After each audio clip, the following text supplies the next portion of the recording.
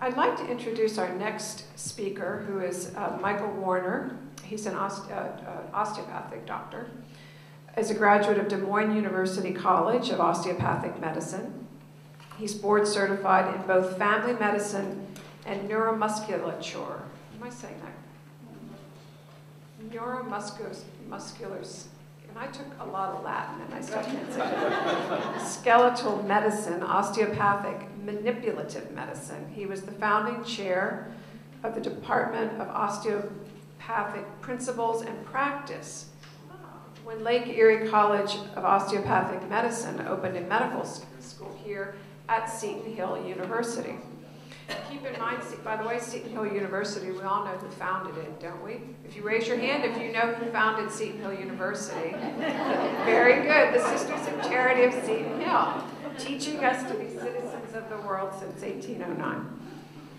Dr. Warner has provided medical care to the Evansburg, Johnstown, Pennsylvania area for over 20 years, which, as we all know, is the beautiful Laurel Highlands. Dr. Warner is a product of Catholic education. He attended an Augustinian prep school and an Augustinian college, Villanova University. He has degrees in biology and philosophy. That's interesting.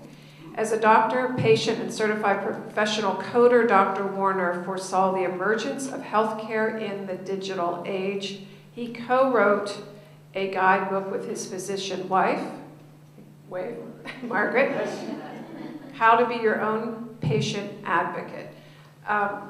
So we've been talking about, we've been going round and round about advocacy, personal advocacy, organizational advocacy, and legal and ethical advocacy. So here we have a patient advocate. So without further ado, I introduce to you Dr. Michael Warner.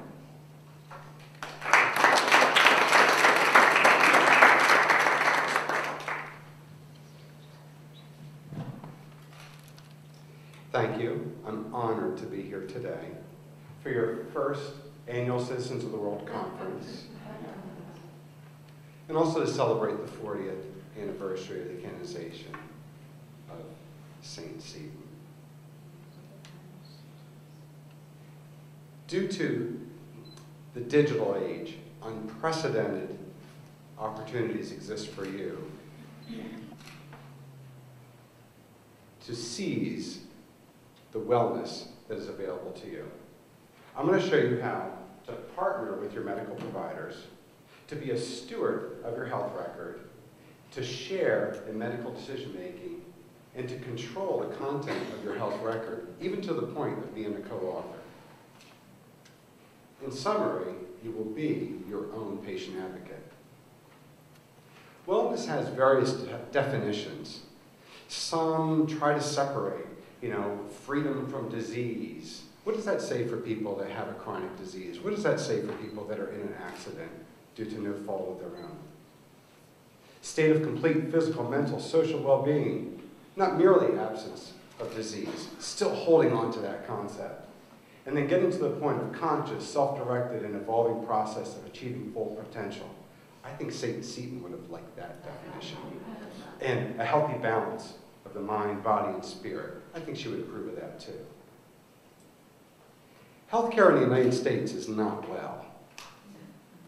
Quality-wise, we rank number 42 for life expectancy out of 223 countries in the world.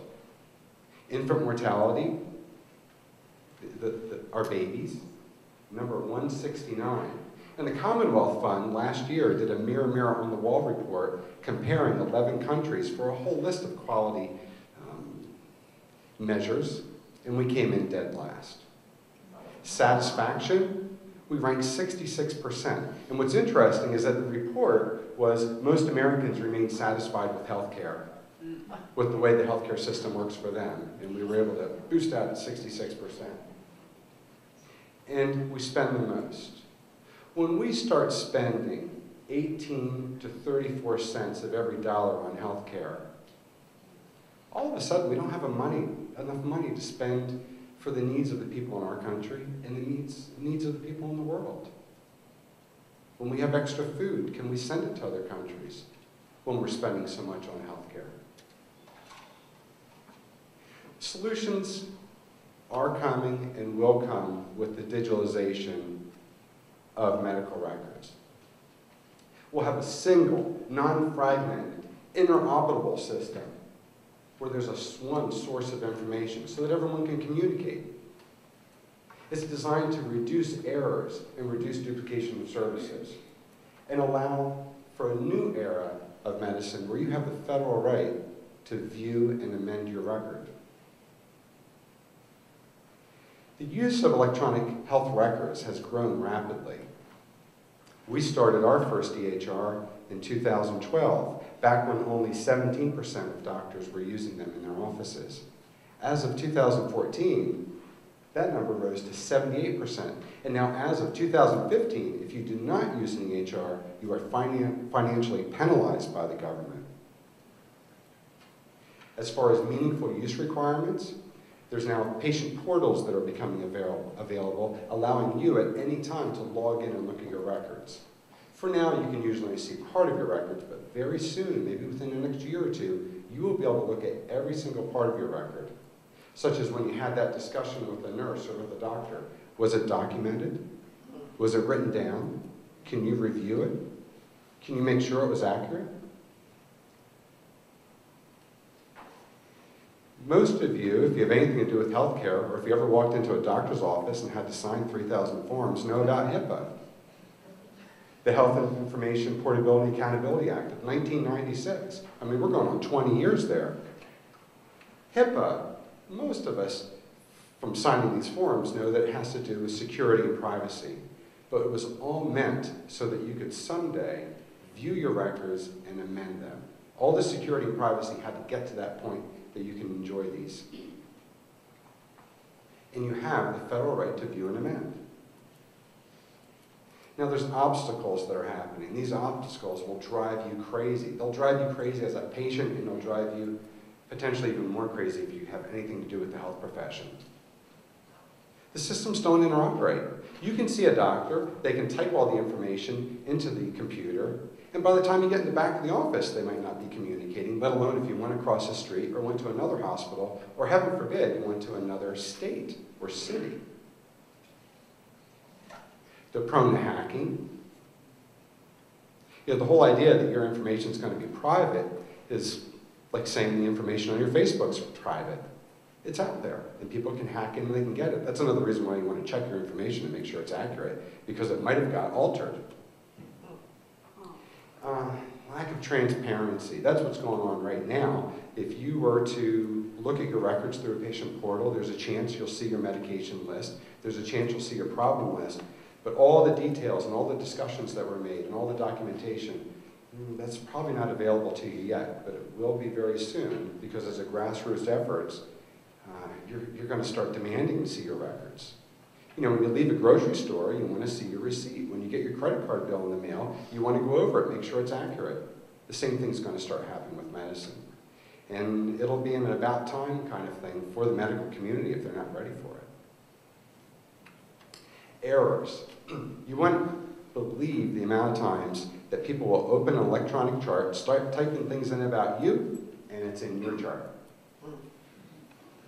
So if you check your records and you suddenly have diabetes or you had a stroke or something else, there's a really good chance that it was put into the wrong record. There are functions of the electronic health record like templates and copy forward. They're very useful, but it can also, it can lead to information that's not accurate.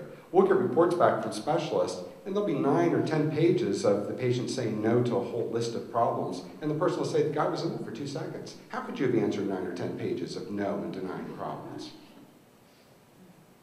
And omissions. Omissions is the big one.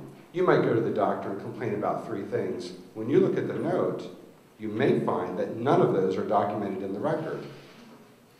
And months later, you might go to the doctor and they might say, doctors might say, well, you never complained about it. And you say, I complained about it every time. It was never written down.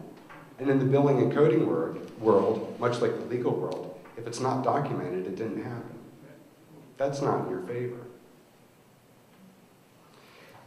I've gotten to experience what life is like as a physician, and I've gotten to experience what life is like as a personal representative, taking care of family members who We've had our share of disease in our family. It's just happened. Hopefully we're taking on the burden for the rest of you healthy people. 3 years ago, I gave a kidney to my son at Montefiore Hospital. This was an event. Actually, this moment was quite an event because we at the last said, oh, we have to have a picture. We jumped out of our beds, took the picture. Good thing I didn't turn around. And the staff was there tapping their, come on, let's go, let's go. We literally took the picture, jumped into the beds, and went into the operating room suite. People ask, what was it like?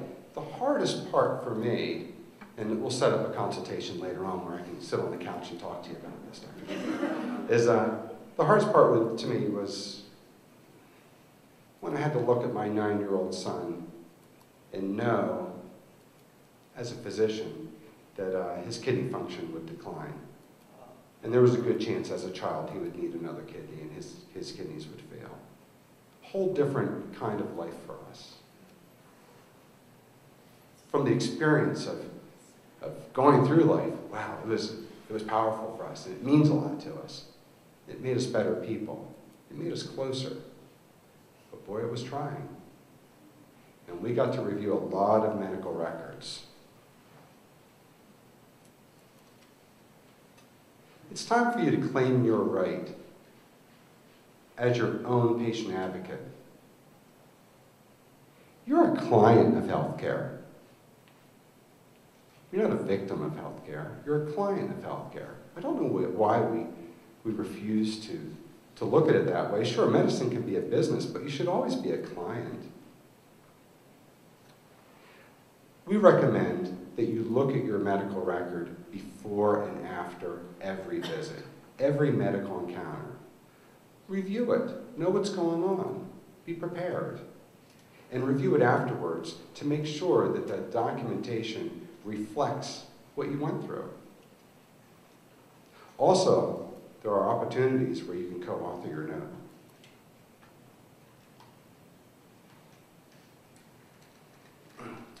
It's kind of funny. It's hard for me to see the screen from here because a week before the kidney transplant, I was going through this giant thing of, what happens in a family practice office if I get sick? Because if I get sick, then a sick kidney is going to go to my son. So I was praying to God, much the way Job lamented while I was loading tires onto a truck trying to get everything done. And I started having flashes in my eye, and I ended up tearing my retina and having to have surgery on it. So I wasn't in the office for a week prior to the surgery, and I didn't get sick prior to it, which is why our 21-year-old son is probably doing so well right now. But I lost the vision in this eye, or most of it.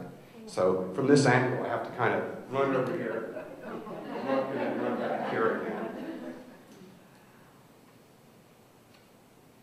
As I run over here and run back here. Your medical record is not just a memory note for the doctor. It's not just some piles and papers of information. It's a documentary of your life. It's a documentary of your life in health and sickness, going through the whole series of your life. And you really want to look at it that way, and you want to treat it that way. When it comes down to the note, the history component is one of 3 key components to the medical encounter. There's the history, there's the exam, and there's the medical decision-making. The history, the subjective history from you, was always meant from the 50s and 60s to be your words. It was supposed to be your words. Somewhere along the lines, it became some shorthand from the doctor to write stuff down, and you'd be amazed to see how that's transferred from what you say to what the doctor thinks you say. And sometimes you might go on and on about a bunch of things, and the chart might say, you're doing fine, or you're doing well, or has some complaints, or maybe you're menopausal.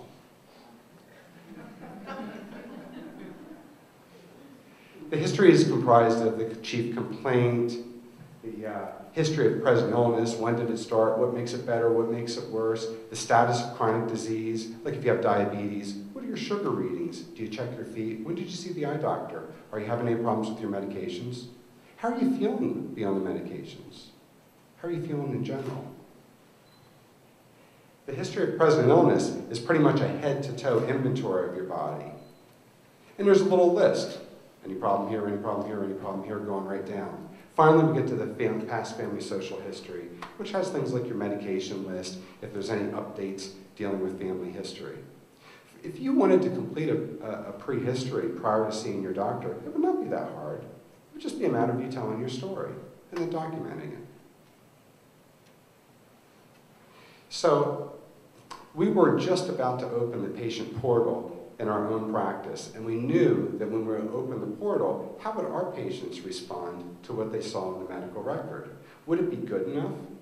And if they had questions or wanted to make changes, how would we deal with it? So we started writing down the rule book, and it turned out to be a guidebook, a book that we wrote and published.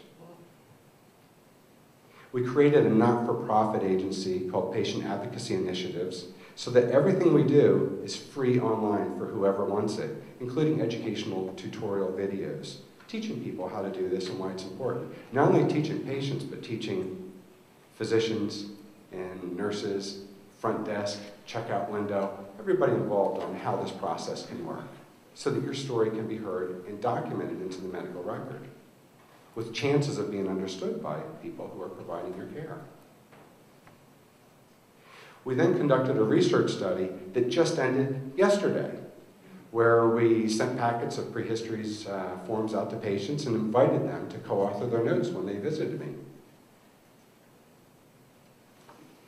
I put on here 200 patients. I just ran the numbers this morning. It's 258 patients participated over a 2-month period.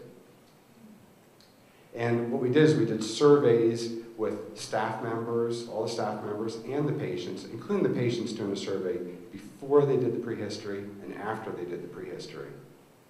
The before, most of them were very supportive. Yeah, this is a good idea. Afterwards, everything went the other way. They were happy with their records. They got to review it. They liked the completeness of it. They liked the detail of the office visit. They felt like all their needs were addressed, and they felt like a long time was spent with them. Really, a long time wasn't spent with them. It's just that they were prepared. They came in. You could look at the information. For me, reading somebody's prehistory was like we had sat down and talked for 15 minutes.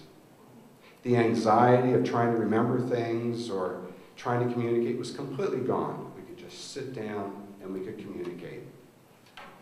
That kind of sounds a little bit like wellness I'm making.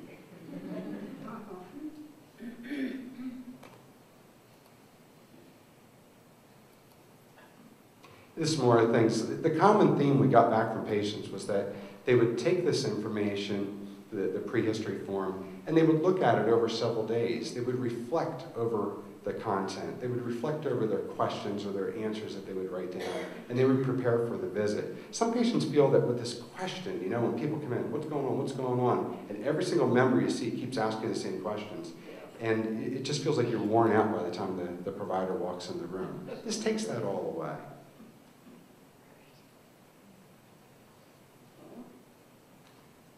In a way, we had to redefine the roles of everyone.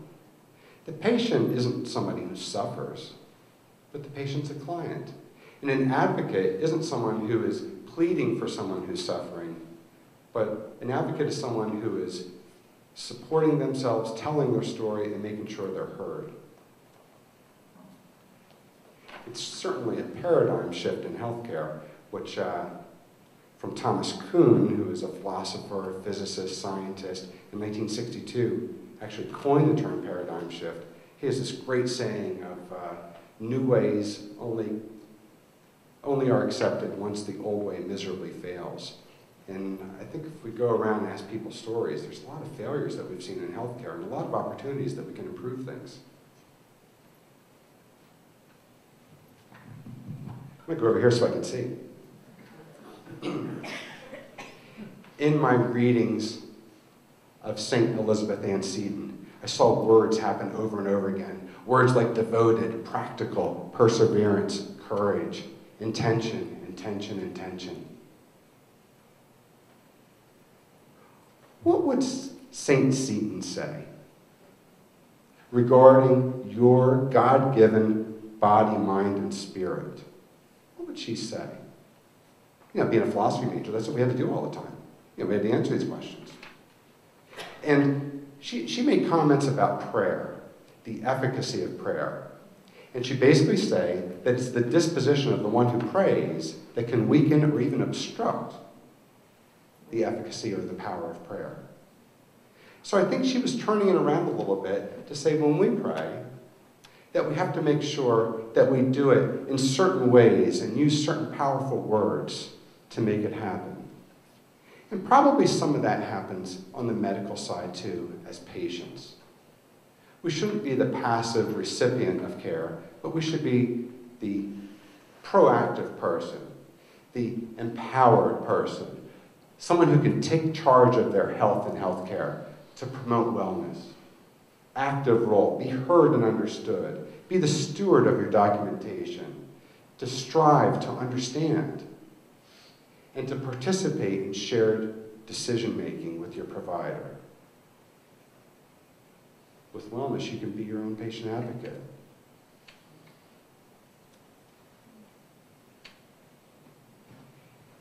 Preparing for this, I think St. Seton really helped me, because when we pull out some of these questions as far as how are we going to change healthcare, how are we going to improve healthcare, how are we going to promote wellness, I think she gave us good words on what to do. And I think it's all a matter of us trying to improve the efficacy of our healthcare, much the way she wanted us to improve the efficacy of our prayer. Thank you.